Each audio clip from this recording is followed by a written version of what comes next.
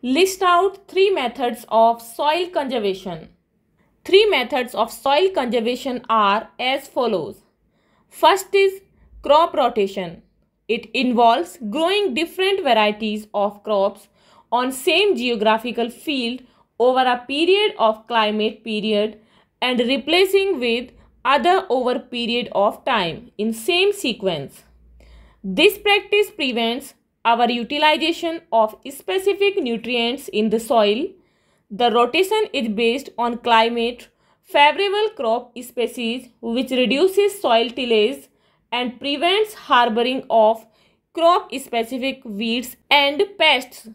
The rotation is made once in 3 to 4 years on an average.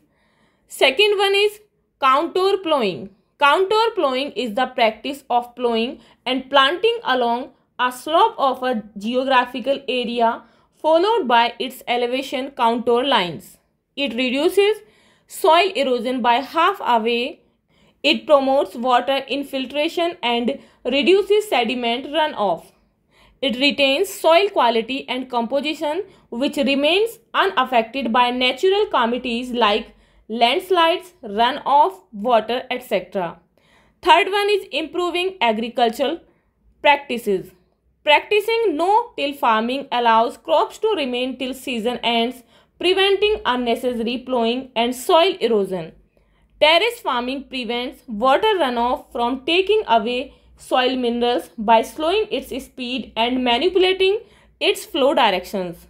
Planting a windbreak like trees or shrubs prevents unnecessary carry-away of soil by wind. For more such videos, please subscribe our channel and press the bell icon for the latest notifications. Thank you.